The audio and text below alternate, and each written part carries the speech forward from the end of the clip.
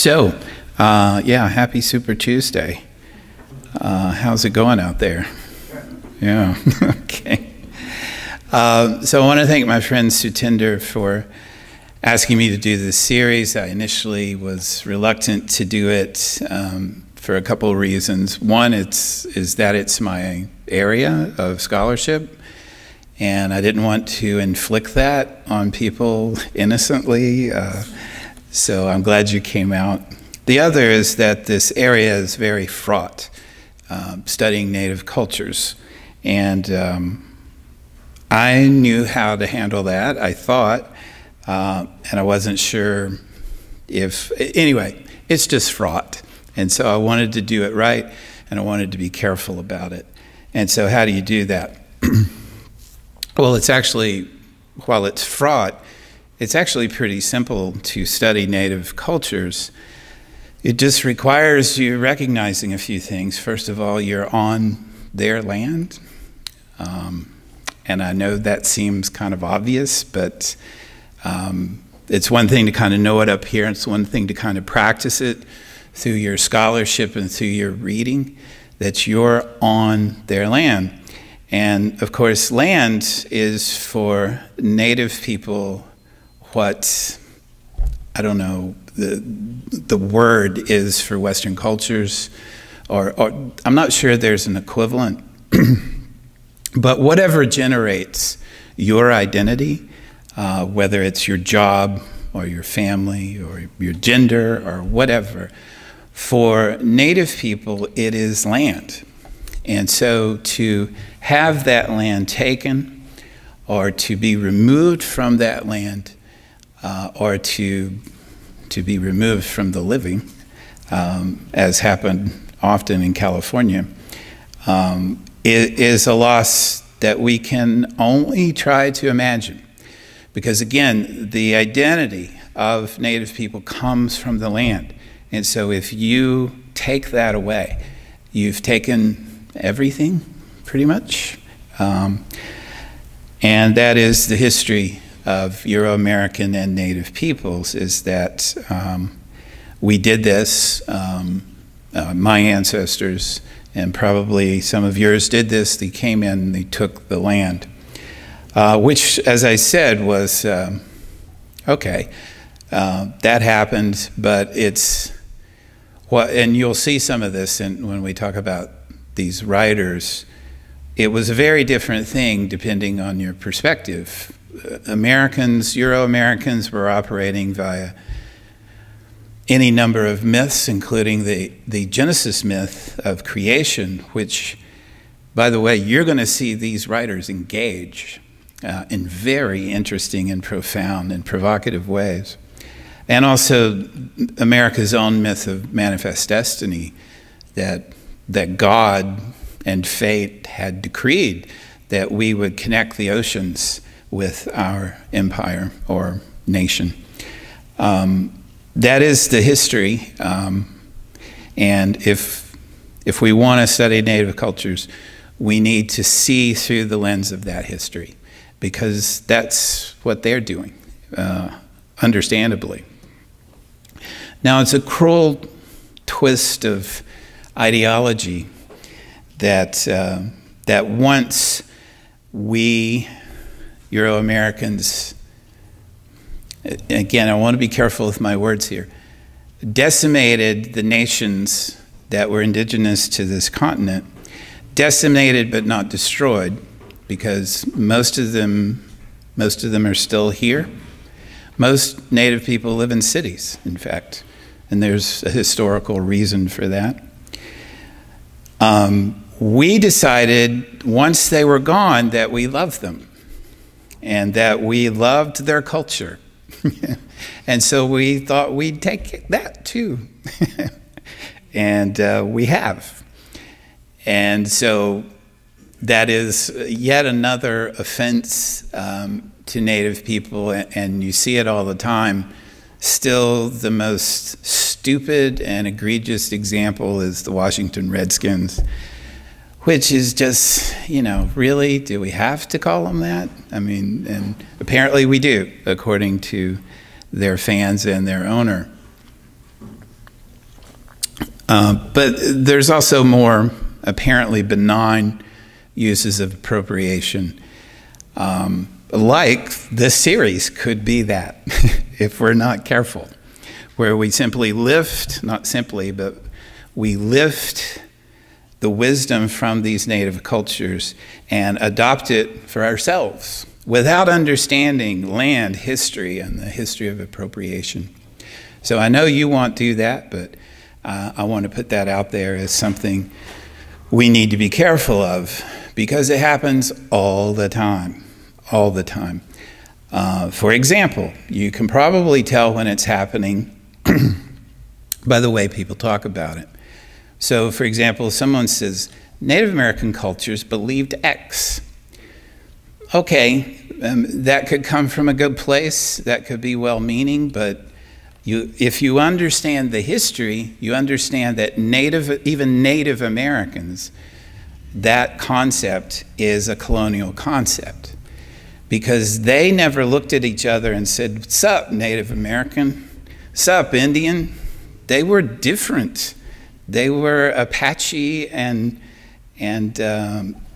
Kiowa. They were Laguna Pueblo and Navajo, and they didn't see a lot in common. You know, they were different. They saw some things in common, but they were not all the same. And that move of making them all the same, of making them Indians, that's a powerful colonial move that comes right out of the diaries of Cristobal Colon, who we know as Christopher Columbus, who called them Indians because he was lost. He thought they were Asian Indians. All right, so appropriation. Now, why do this then? If it's so fraught, why do it? Because Native people are speaking. They're speaking to us, and they have things to say. And these things come from their unique relationship to the land and to this colonial history. And they have a wisdom that comes from, again, those sources that is different from the Western traditions.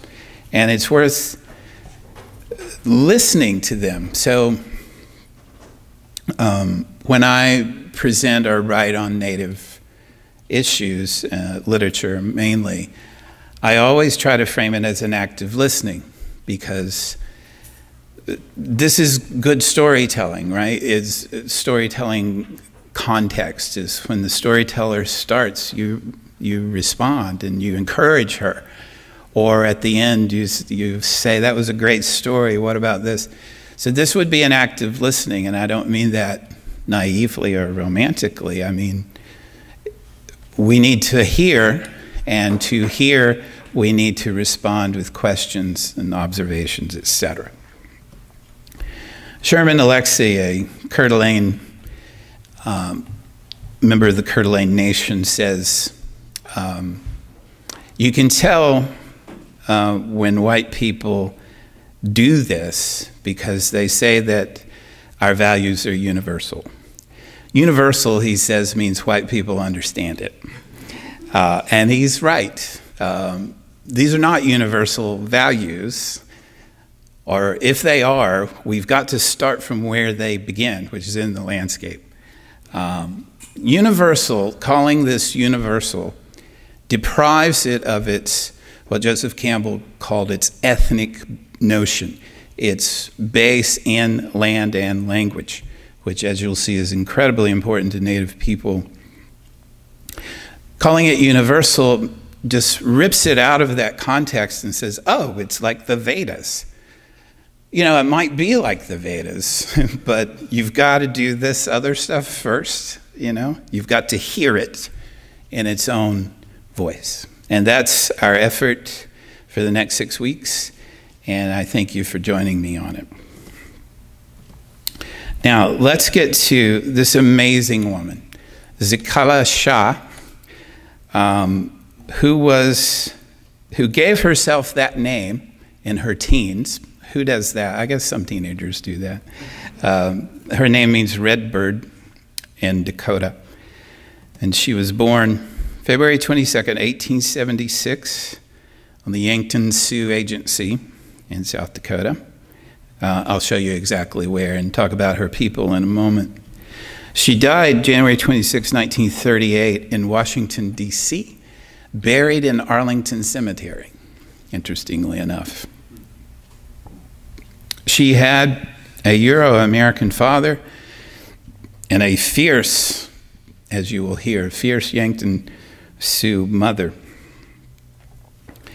At age 8, and we'll hear this story in her own words, she was taken to, well, she actually wanted to go to White's Manual Labor Institute. Wow, that does not bear up well, does it? Over time, White's Manual Labor Institute at age 8. This is a Quaker missionary school in Wabash, Indiana, not South Dakota, right? She returned to live with her mother in 1887, but left again 3 years later. And she studied there piano and violin, among other things. Graduated from the Institute in 1895, and when she received her diploma, this was in the day of great oratory, she was expected to give a speech, and she gave a speech advocating for women's rights. 1895, a Yankton Sioux woman in a Quaker school gave a speech advocating for women's rights. They renamed her Gertrude Simmons.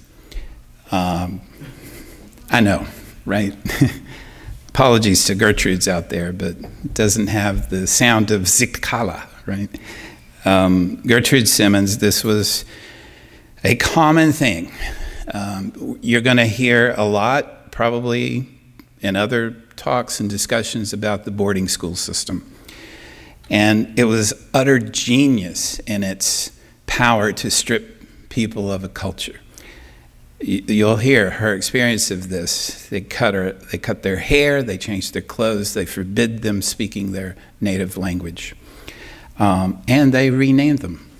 I mean, honestly, that's been one of the most powerful moves in the history of all cultures, is to rename yourself, sure, but when you are renamed by someone else in power, that's incredibly devastating. You've lost something, especially when your name means redbird, right?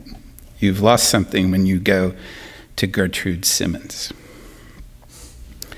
Let's see, she graduated from, she graduated from the Institute in 1895. Then she goes to Earlham College in Richmond, Indiana, another Quaker school. She graduates from there in 1897.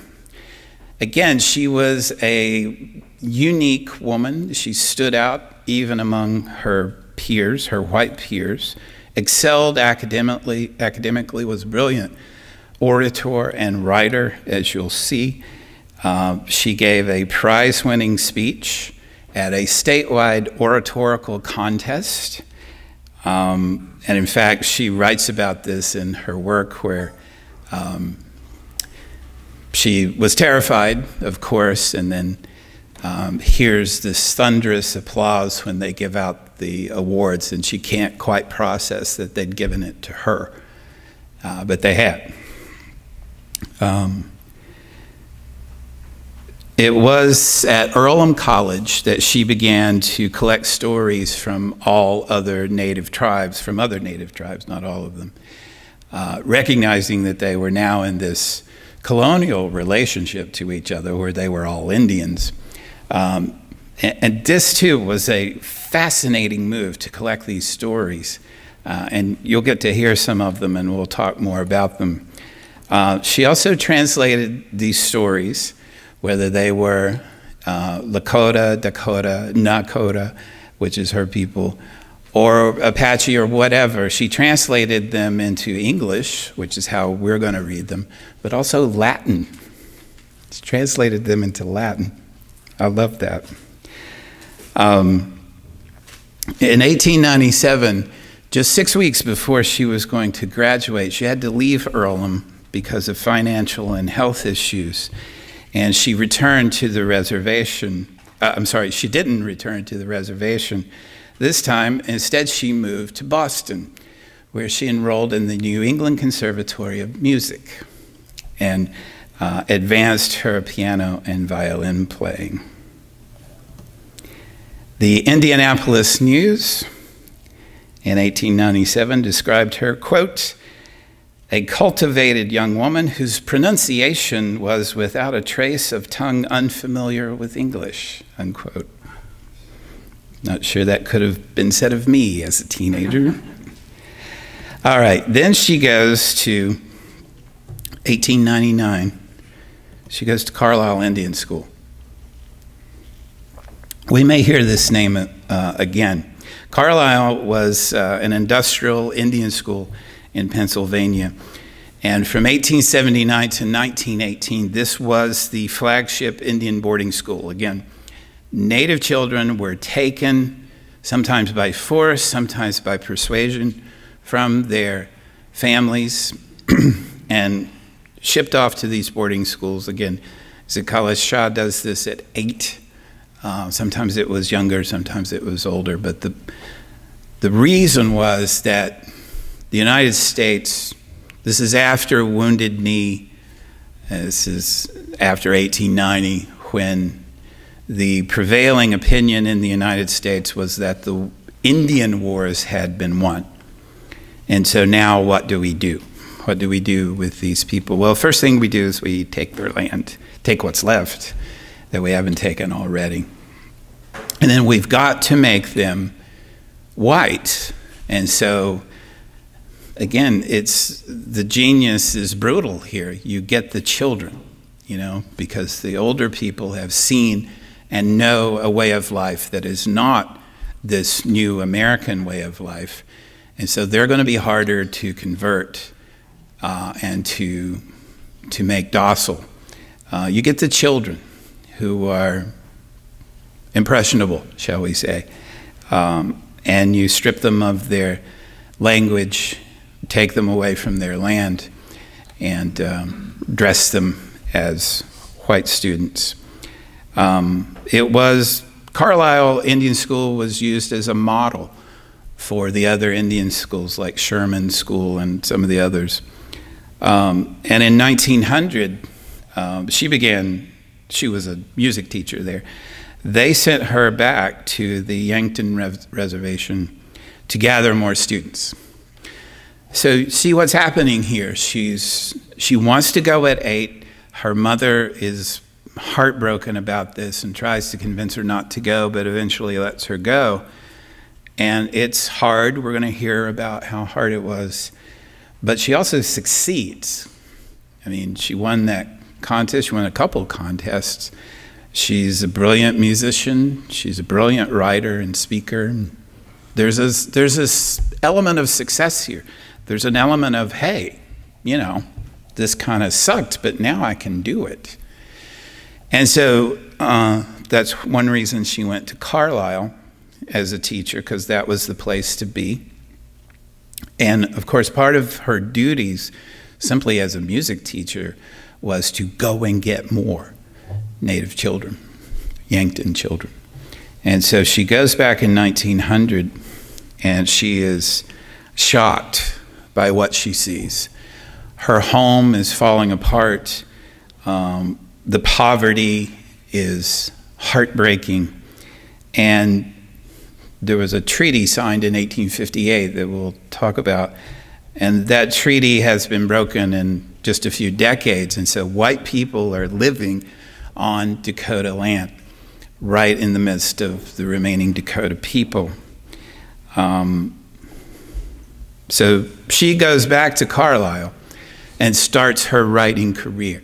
She starts writing about Native American life.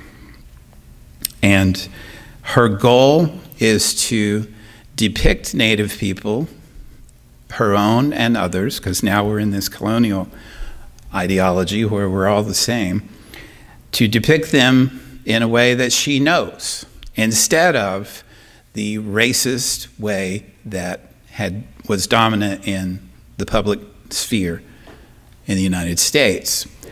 Stupid, dirty,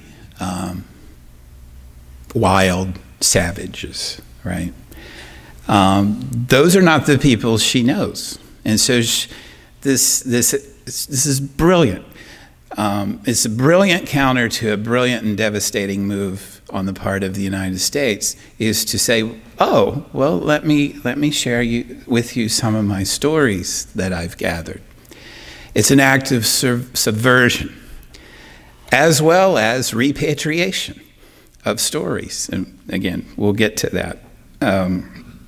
So in these stories, she just tells the stories she knew growing up, stories she's heard from other people that do not include the racist stereotypes or depicting Native people as ignorant savages. Her writing became deeply critical of the boarding school system, again, which she experienced beginning at 8. And she began publishing these stories in national magazines like the Atlantic Monthly and Harper's. Now, I know it's hard to imagine a culture that gets its intellectual information and discourse from a magazine, like a print magazine. But in the 19th century, early 20th century especially, Harper's and the Atlantic Monthly, those were where the intelligentsia went to learn about the world, especially America. And both of those magazines are still going, by the way, and they have really interesting archives that you can access, where you can get to see some of this writing. And in fact, she wrote these stories, and this is American Indian Stories. It's basically, the book is basically these essays she wrote for the Atlantic and Harper's. In 1901, she writes a piece for Harper's about the profound loss of identity she experienced at the Carlisle Indian School, where she was a teacher. She was fired. In 1902, she marries Raymond Teleface Bonin, and so you may see her name as Gertrude Bonin, or Gertrude Simmons Bonin. She writes the libretto for The Sundance, an opera, 1913, the first Native American opera. Now, if you know anything about Sundance, you know that this is a Plains ceremony that is their ceremony. It's the most profound ceremony among the Plains tribes that involves actually piercing your skin and tying yourself to this pole, this lodge pole, and leaning back and staring at the sun. And the skin pulls out, and it's painful, but it's an act of deep meditation and sacrifice to the sun. She made an opera of that, which is amazing, and co-wrote it with William F. Hanson, and premiered in Vernal, Utah in 1913, and eventually was shown in 1938 at the New York Light Opera Guild. Interesting. She also joins the Society of the American Indian. In 1916, she becomes the secretary for that. And so she and her husband moved to Washington, D.C., where she functions as, what, a kind of bureaucrat? Maybe that's not quite right. She was the liaison between the Society of the American Indian and the Bureau of Indian Affairs. And if you know about the BIA, that is the federal government's arm, hand that reaches into Native people's lives. She edited American Indian Magazine, 1918 to 1919. Under the name Gertrude Bonin, she writes this political tract arguing about the treatment of Oklahoma's Indians, and it has one of those wonderful early 20th century titles, Oklahoma's Poor Indians, an orgy of graft and exploitation of the 5 civilized tribes, legalized robbery, in 1924. I'm going to read you some of that too as we go along. She founded the National Council of American Indians in 1926 and advocated for citizenship for Native people. I know, what kind of irony is that?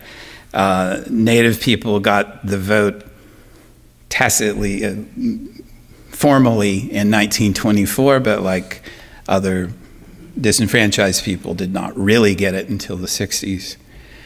She argued for better education, improved health care, cultural recognition, and preservation. Interestingly, she argued against the use of peyote even in Native ceremonies, because she thought Native people needed not have that tag around their necks as they were trying to assimilate into white culture of using hallucinogenics. This is not generally the position of Native people, especially in the Southwest, who find peyote to be an essential part of their ceremonial life. And then she was appointed to the Miriam Commission in 1928. That was a government commission to look into some of these abuses she wrote about in the Oklahoma Poor tract, and actually saw some reforms. And she was a fierce advocate for Native people until her death. All right, so there's a brief biography of this amazing woman, and you can see already the trajectory she went through, and we'll get into it a little deeper, but I thought this was interesting. I came across this in the research. The Carlisle Indian School was where she taught. Remember, it was the boarding school that was the model for all the other Indian boarding schools at the time, and she was their prize teacher, a woman who could write Latin, play violin, play piano, speak with great erudition. And when she began to speak of her own experiences, this is what they said. All that Zitkála-Šá has in the way of literary ability and culture she owes to the good people who from time to time have taken her into their homes and hearts and given her aid.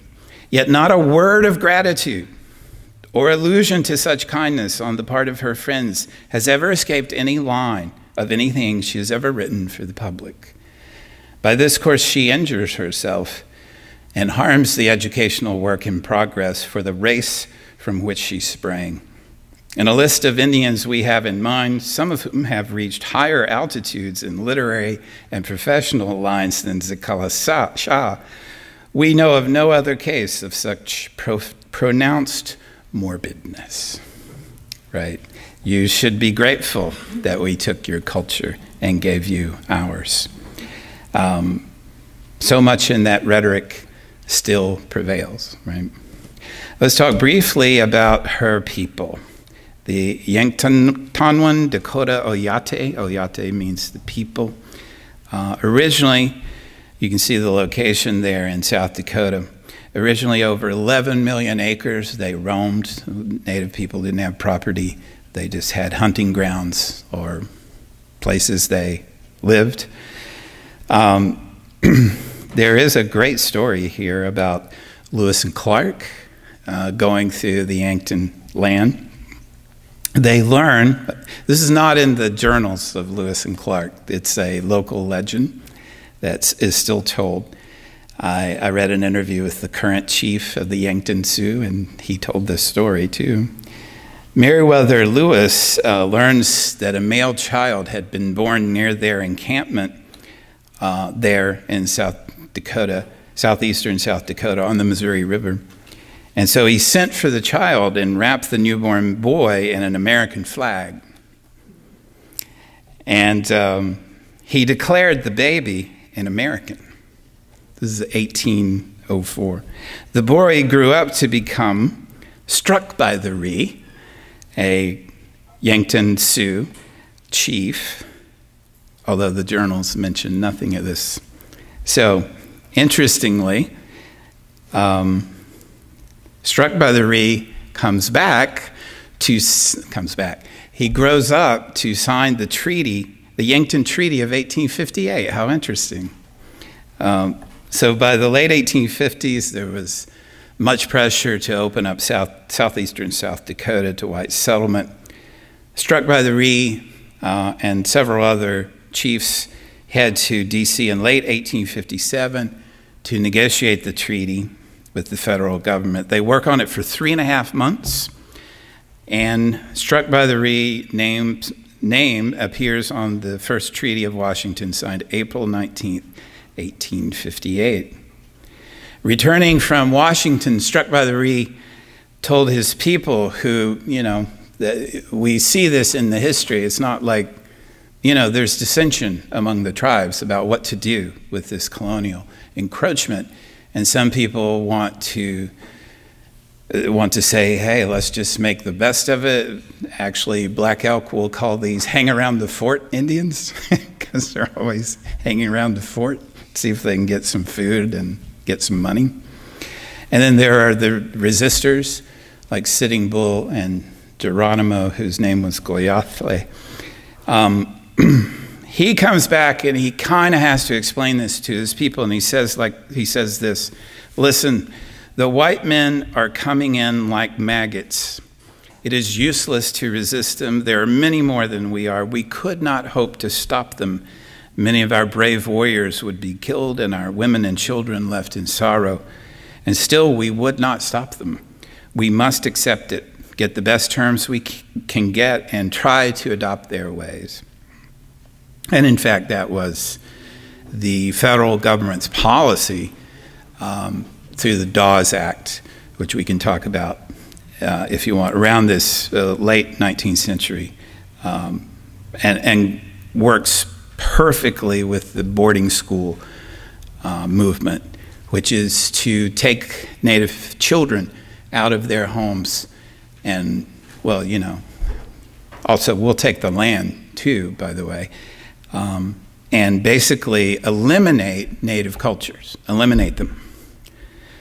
So they begin with 11 million acres at their disposal. They end up with 475,000 acres for $1.6 million to be paid over 50 years. They're supposed to do a bunch of stuff. The federal government is supposed to provide X, Y, and Z. They never do. In fact, they move in on the land that is, by treaty, belongs to the Yankton Sioux. And then there was another chief named Smutty Bear who argues with Strike the Ree. He opposed the treaty. He didn't want them to sign it over. He thought it would bring further aggression and further encroachment, and of course he was right. And this is a dilemma that repeats itself over and over throughout Native white interaction. A man named Charles F. Picotte, a speculator, a business venturist, and a translator for these meetings, was given 640 acres for his trouble. Currently, there are about 9,000 Yankton Sioux and 3,400 live on or about the reservation. So that's not that unusual. Most Native people do not live on reservations now. I like this. They created the Dakota One app, which is a real thing. I looked it up, to help young people maintain the Dakota language. And so there's an app for that. All right, let's get to Zitkála-Šá. So her first book is Old Indian Legends in 1901. And again, this is that book where she says, well, let me gather some stories for you. And, I'll put them together in this book, and you can learn about my people. But these stories, I don't know. These are they have a little edge to them, let's just say. Let me share a few with you. So the first half of the book is Iktomi stories. Iktomi is Grandmother Spider, who is a trickster. Okay, so there is Iktomi and the Ducks. And if you know Trickster Tales, you'll recognize the format. If you don't, this is a trickster format, especially on this continent. Iktomi befriends a group of dancing ducks and tricks them into playing music and having them dance in a certain way that makes them twist their necks and breaks their own necks, which kills the ducks. Iktomi's happy now. He takes the ducks back to his teepee and he cooks them, and then he hears a tree cracking in the wind, and he goes to investigate. He breaks the limb that cracks but gets stuck by it. Classic Iktomi. And a group of wolves comes along and eats the ducks. Iktomi, as a trickster, is a teacher by bad example. Okay? You might know of Coyote or Raven or Hermes. There is Iktomi's blanket. He's hungry and he needs food. Tricksters are always hungry, always in need. And this is because, you know, he had those ducks, and now he doesn't get the ducks. So he prays to Inyan, the great-grandfather, to bless him with meat. And Iktomi offers Inyan his blanket, and upon returning from his prayer and his offering, Iktomi comes across a wounded deer. His prayers are answered. So he builds a fire and cooks the deer meat. But while doing so, he grows so cold, but he gave away his blanket, right? So he had nothing to put on. He goes back to get his blanket, and upon return, he sees that his meat has been eaten and his fire is out. Iktomi realizes he should have eaten the meat first before going to get his blanket. This is another theme of tricksters, is the problems with satisfying immediate needs over more long-term needs or having a broader perspective. This is my favorite story, Iktomi and the fawn. And it goes on and on and on. I'm not going to do that to you, but let me see if I can reduce it down. Iktomi comes across a beautiful peacock in a tree, and he says, I wish I could be as beautiful as a peacock. And so he begs the peacock to give him wonderful feathers, like the peacock has. Now the peacock, he's always saying, all these characters are always saying, you don't really want this, you know, because there are catches to all these things. And so, you know, Iktomi is annoying, and he keeps aggravating the peacock, and the peacock says, okay, but, you know, there's one thing you can't have. The only condition is that he can't try to fly, because peacocks don't really fly. So that's the trade-off, right? Of course, Iktomi sees some birds flying and says, hey, I have feathers. Let me try to fly. And now he goes back to being a spider, because that was the one condition, and he couldn't handle the one condition. He comes across an arrow, and again, he's talking to the arrow, and he's like, man, I wish I could be an arrow. That would be awesome. And they're like, well, it's pretty awesome being an arrow, but there are limitations. All right, so you know where this is going. He fails to follow the rule of the arrows and returns again to himself, becomes a spider again. Finally, he comes, and this is all way drawn out. I'm reducing it a lot. He comes across a fawn and asks the fawn to give him spots on his nose, like the fawn has, okay? In order to get the spots, Iktomi has to be, the fawns become the tricksters, and I love this, fawns as tricksters, right? They say, well, listen, the way we got our spots is we burned them on our face. We put coals on our faces, that's how we... And Iktomi is an idiot, and he doesn't question this at all. And so he's buried in a hole and gets burned. He climbs out of the fire, because you're supposed to stay in the fire to get the spots, and he climbs out. So he doesn't get anything he desires. And it's because his desires are not appropriate. Now, I don't know about this story. This is one of the, I've read a lot of Native American literature and mythology. I've never read anything quite like this. Dance in a buffalo skull. And this is one of those stories where I'm thinking, there's several layers here, and there's a subversive layer. So let me see if again, this goes on and on and on. Let me see if I can reduce it down for you.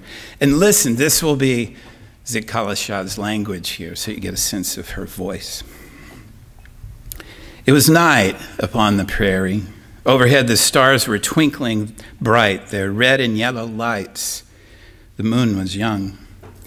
A silvery thread among the stars, it soon drifted low beneath the horizon. Upon the ground, the land was pitchy black. There are night people on the plain who love the dark. Amid the black level land, they meet to frolic under the stars. Then, when their sharp ears hear any strange footfalls near, they scamper away into the dark shadows of the night. You ever been outside at night and not near anything? That sounds right. They are safely hid from all dangers, or so they think. Thus it was that one very black night, afar off from the edge of the level land, out of the wooded river bottom, glided forth 2 balls of fire. They came farther and farther into the level land. They grew larger and brighter. The dark hid the body of the creature with those fiery eyes. They came on, just over the tops of the prairie grass. It might have been a wildcat prowling low on soft, stealthy feet. And then a lot happens. Slowly but surely, the terrible eyes drew nearer and nearer to the heart of the level land. There, in a huge old buffalo skull, was a gay feast and dance. Tiny little field mice were singing and dancing in a circle to the boom boom of a wee wee drum. They're in a skull. Okay, they were laughing and talking among themselves while their chosen singers sang a loud, merry tune. They built a small open fire within the center of their queer dance house. The light streamed out of the buffalo skull through all the curious sockets and holes. What an image.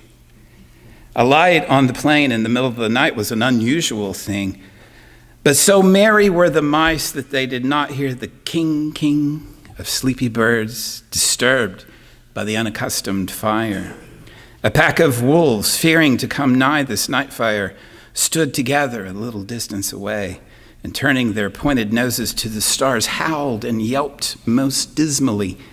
Even the cry of the wolves was unheeded by the mice within the lighted buffalo skull. They were feasting and dancing, they were singing and laughing, those funny little furry fellows.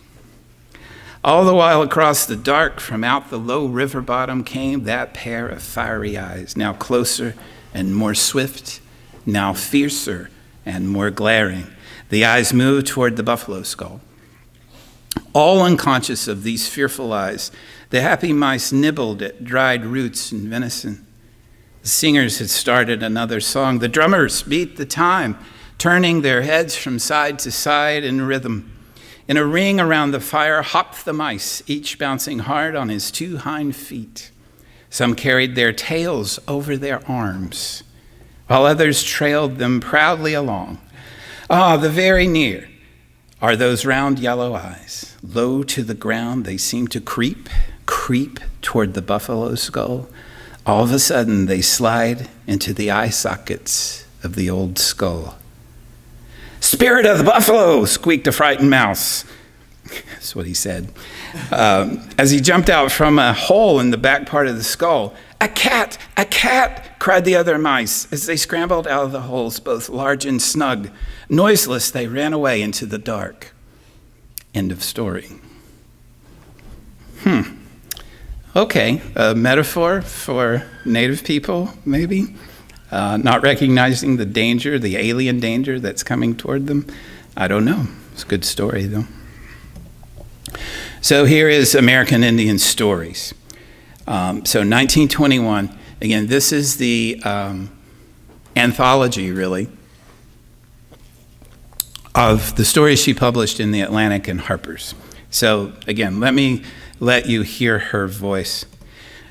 It's broken into sections, and this is Impressions of an Indian Childhood, specifically my mother. Her mother plays a very prominent role in her life, as was often the case in Plains tribes peoples. Again, this is a direct quote.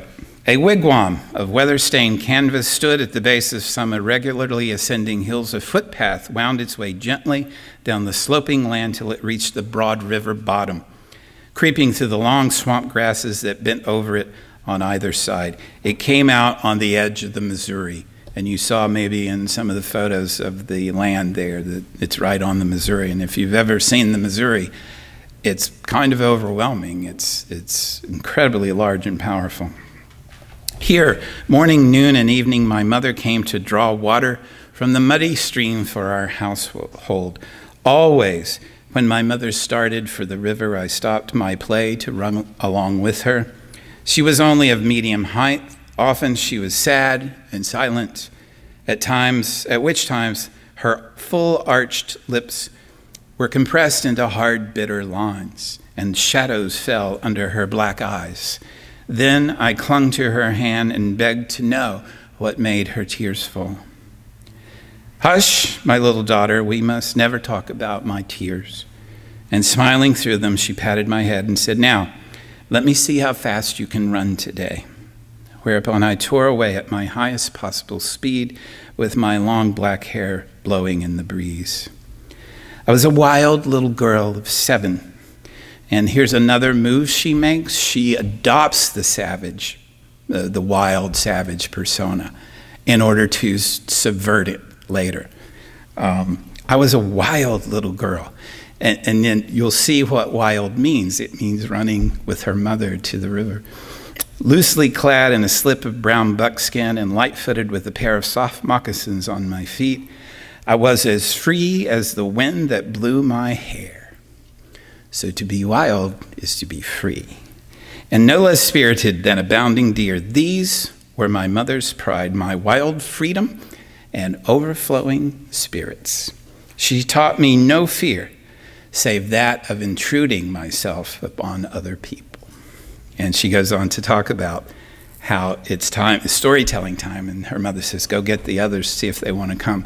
And indeed, her greatest fear is to stand at the teepee and then intrude on a conversation. And so often she'll wait. She's dying. She's a little girl. She's dying for storytelling time, but she knows that respect must be paid to the people in their spaces doing their own rituals or stories or just having general conversations. So they do arrive. At the arrival of our guest, I sat close to my mother and did not leave her side without first asking her consent. I ate my supper in quiet, listening patiently to the talk of old people, wishing all the time they would begin the stories I loved best. At last, when I could not wait any longer, I whispered in my mother's ear, ask them to tell a Niktomi story, Mother. Soothing my impatience, my mother said aloud, my little daughter is anxious to hear your legends. By this time we were all through eating, and the evening was deepening into twilight. And each in turn began to tell a legend, I pillowed my head in my mother's lap, and lying flat upon my back, I watched the stars as they peeped down upon me one by one. The increasing interest of the tale aroused me, and I sat up eagerly listening for every word. The old women made funny remarks and laughed so heartily that I could not help joining them. Now, is there a little bit of romanticism in that? No doubt. But did it happen that way? No doubt. She's writing in Western discourse, and she knows it. And there's a purpose to it. And she does want, I feel comfortable saying, she does want to counter the prevailing notion of her people as wild, savage, ignorant, and dangerous. How dangerous is it? They're sitting around telling stories. And then here is the account of the Quaker missionaries coming to their village. From some of my playmates, I had heard that two pale-faced, let's see, she's It was in my 8th year in the month of March. She says I learned afterwards because she doesn't know what March is. From some of my playmates, I learned that 2 pale-faced missionaries were in our village. They were from that class of white men who wore big hats and carried large hearts. They said they carried large hearts. Running direct to my mother, I began to question her why these 2 strangers were among us. She told me, after I had teased much, that they had come to take away Indian boys and girls to the east. My mother did not seem to want me to talk about them, but in a day or 2, I gleaned many wonderful stories from my playfellows concerning the strangers. Mother, my friend Judwin is going home with the missionaries. She's going to a more beautiful country than ours. The palefaces told her so. I said wistfully, wishing in my heart that I might go too. And then there's back and forth with her mother, that probably similar to many mother-daughter conversations about a young daughter wanting to do something and a mother not wanting her to. She continues, my heart thumps so hard against my breast. I wonder if my mother could hear it. Did he tell them to take me, Mother? I asked, fearing lest Dahi had forbidden the palefaces to see me and that my hope of going to the wonderland would be entirely blighted. With a sad, slow smile, she answered, there, I knew you were wishing to go because Judwin has filled your ears with the white men's lies. Don't believe a word they say. Their words are sweet, but my child, their deeds are bitter. You will cry for me, but they will not soothe you. Stay with me, my little one. Your brother Dawi says that going east away from your mother is too hard an experience for his baby sister. So the missionaries tell young Zitkála-Šá that there are apples back in the east that are unlike anything they've ever seen or known. Judwin had told me of the great tree where grew red apples and how we could reach our hands out and pick all the red apples we wanted. I had never seen apple trees. I'd never tasted more than a dozen red apples in my life. And when I hear of orchards of the east, I was eager to roam among them. The missionary smiled into my eyes and patted my head, and I wondered how Mother could say such hard words against them. Mother, ask them if little girls may have all the red apples they want when they go east, I whispered aloud in my excitement. The interpreter heard me and answered, yes, little girl, the nice red apples are for those who pick them, and you will have a ride on the iron horse if you go with these good people. I'd never seen a train, and he knew it. Mother, I'm going east. I like big red apples, and I want to ride on the iron horse. Mother, please say yes. My mother said nothing. The missionaries waited in silence, and my eyes began to blur with tears, though I struggled to choke them back. The corners of my mouth twitched, and my mother saw me. I am not ready to give you any word, she said to the missionaries. Tomorrow I shall send my answer by my son. They wait for the night. Zitkála is begging her mother to go. Her mother says, her aunt, her mother's sister, comes by and says, let her try it, and encourages her to go. And so she does. Let me see if I can give you the scene here. So they go. I walked with my mother to the carriage that was soon to take us to the iron horse. I was happy. I met my playmates, who were also wearing their best thick blankets. Soon we were being drawn rapidly away by the white man's horses. When I saw the lonely figure of my mother vanish in the distance, a sense of regret settled heavily upon me. I felt suddenly weak, as if I might fall limp to the ground. I was in the hands of strangers whom my mother did not fully trust. I no longer felt free to be myself or to voice my own feelings. The tears trickled down my cheeks, and I buried my face in the folds of my blanket. Now the first step, parting me from my mother, was taken, and all my belated tears availed nothing. So American Indian Stories is, again, a kind of autobiography. So the next chapter here is the school days of an Indian girl. And oh my goodness, we've gone an hour already. So let me see if I can speed up here. She describes in that brilliant way of writing she has the trip and various interactions with the people at the boarding school. Let's talk about the cutting of her hair. She is confused by what she calls eventually the iron routine of the boarding school, where eating was at a certain time and bedtime was at a certain time. Late in the morning, she says, my friend Judwin gave me a terrible warning. Judwin knew a few words of English, and she had overheard the pale-faced woman talk about cutting our long, heavy hair. Our mothers had taught us that only unskilled warriors who were captured by their hair had their hair shingled by the enemy. So this cutting of the hair represented a kind of defeat. And among our people, short hair was worn by mourners and cut hair by cowards. We discussed our fate for a while, and then Judwin said, we have to submit because they are strong. No, I will not submit. I will struggle first, she said. So she watches the other children's hair being cut. And then it's her turn.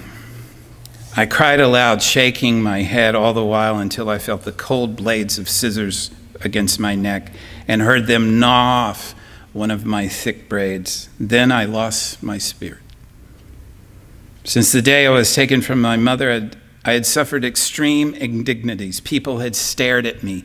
I had been tossed about in the air like a wooden puppet. That's one of the passages I just skipped. A woman comes out of nowhere, picks her up, and throws her up in the air. I mean, what are you supposed to do with that? She's 8. And now my long hair was cut like a coward's. In my anguish, I moaned for my mother, but no one came to comfort me. Not a soul reasoned quietly with me as my own mother used to do. For now, I was only one of many little animals driven by a herder. There is the snow episode where they go out to make figures in the snow, and Judwin knows just enough English to say, look, if they tell you something, no. Just say no. I mean, that's a word you can learn, no. And so they are captured for making these snow figures, and one of the children, the school mistress says, are you going to listen to me when I tell you what to do? No. And they just slap her around. And then finally the school mistress changes the question. Are you going to behave badly again? No. Doesn't matter. Oh, that's the only word they know. And so their punishment and relief is based on this use of the one English word. There's the iron routine she talks about. And then here is her retrospection, a section called retrospection. At this stage of my own evolution, I was ready to curse men of small capacity for being the dwarfs their God had made them. In the process of my education, I had lost all consciousness of the nature world around me. Thus, when a hidden rage took me to the small white-walled prison, which I then called my room, I unknowingly turned away from my one salvation. Alone in my room, I sat like the petrified Indian woman of whom my mother used to tell me. I wished my heart's burdens would turn me into unfeeling stone, but alive in my tomb I was destitute. For the white men's papers, I had given up my faith in the Great Spirit. For these same papers, I had forgotten the healing in trees and in books. On account of my mother's simple view of life and my lack of any, I gave her up also. I made no friends among the race of people I loathed. Like a slender tree, I'd been uprooted from my mother, my nature, and my God. I was shorn of my branches, which had waved in sympathy and love for home and friends. The natural coat of bark, which had protected my oversensitive nature, was scraped off to the very quick. Now a cold, bare pole I seemed to be, planted in a strange earth. Still, I seemed to hope a day would come when my mute, aching head, reared upward to the sky, would flash a zigzag lightning across the heavens with this dream for a long-pent consciousness.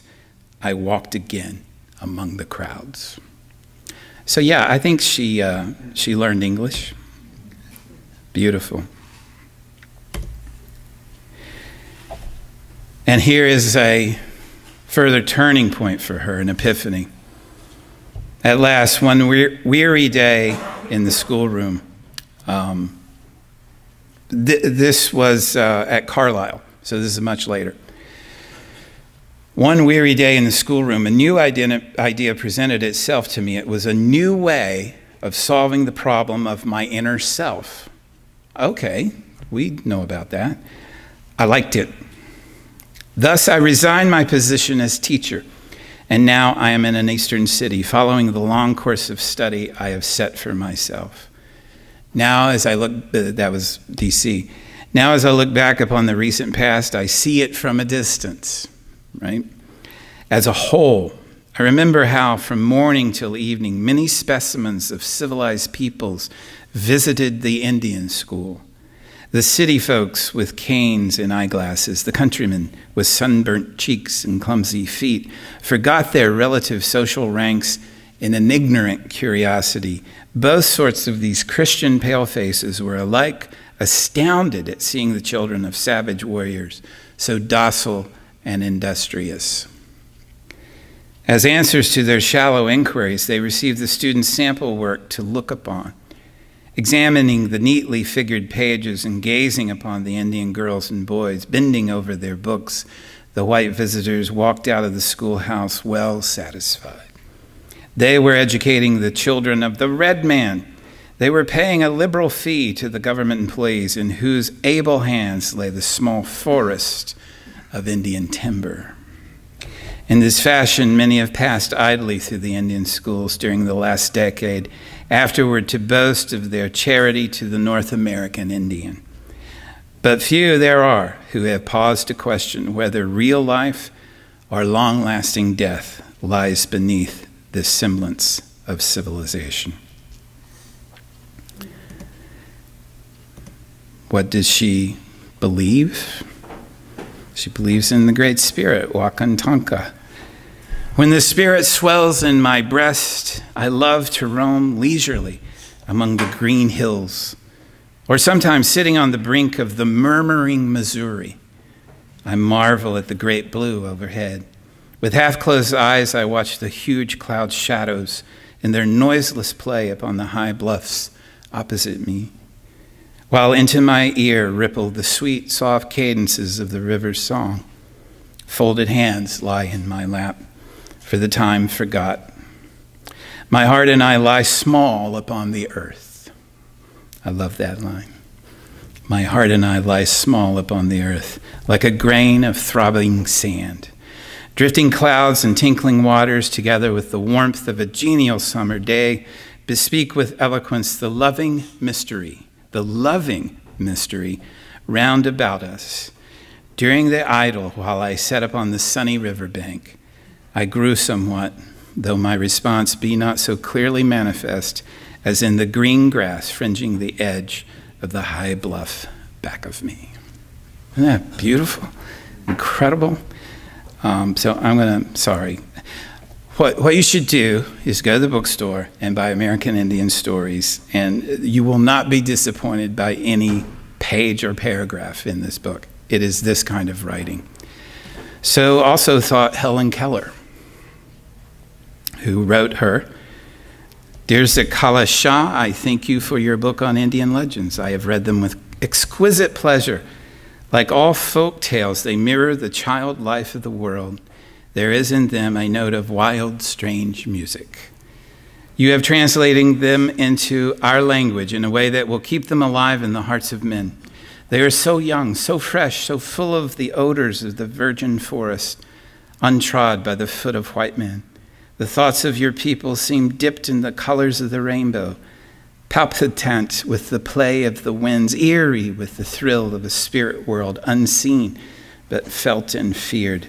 Your tales of birds, beast, tree, and spirit cannot but hold the captive hearts of all children. That's another thing she did. She kind of marketed this as children's stories, which they are, but you saw.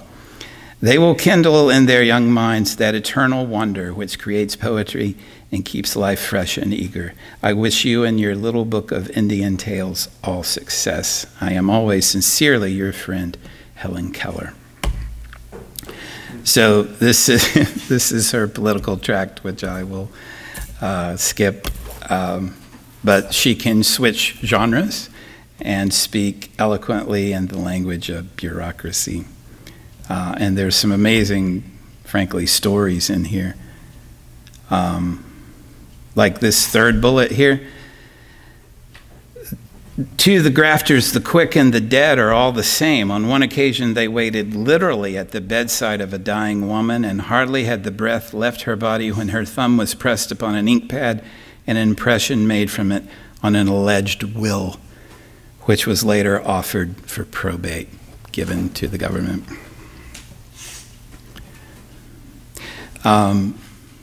Photographers like Joseph Kelly and the woman Gertrude Simmons, who's an interesting case in herself, I learned. You should look her up. They found something photographic, imagistic in Gertrude Bonin, Zitkála-Šá. What is the wisdom of Zitkála-Šá? First of all, I think it's wonder. It's that sense of childish wonder that was never lost for her. A wonder at simply being alive. A wonder at being a part of something bigger, like the planet.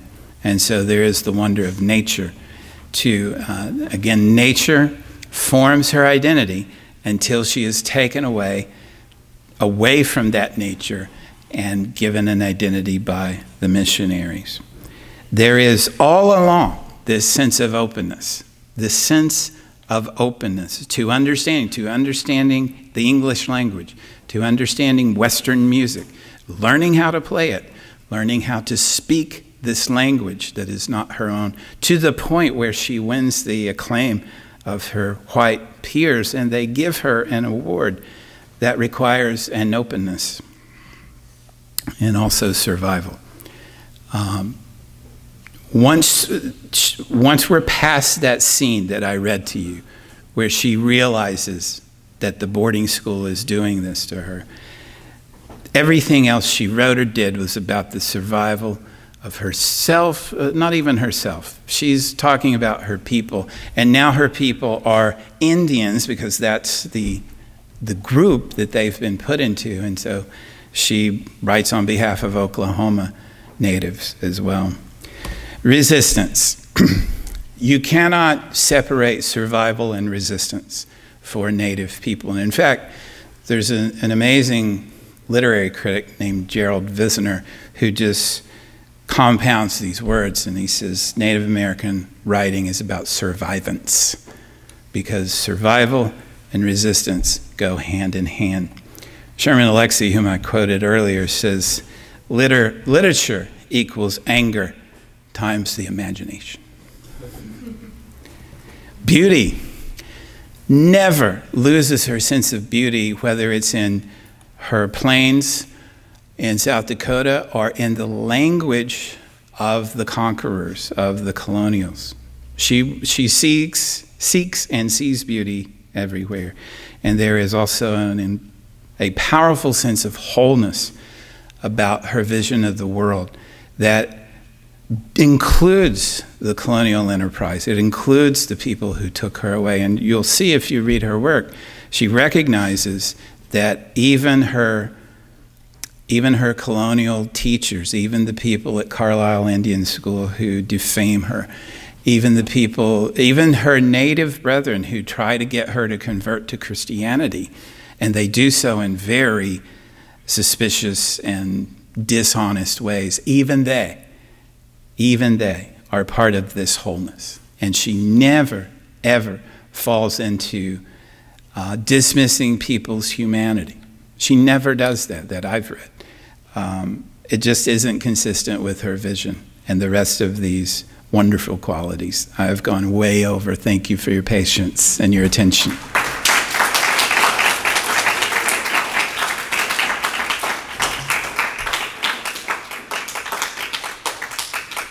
Thank you so much. Hey, Jason.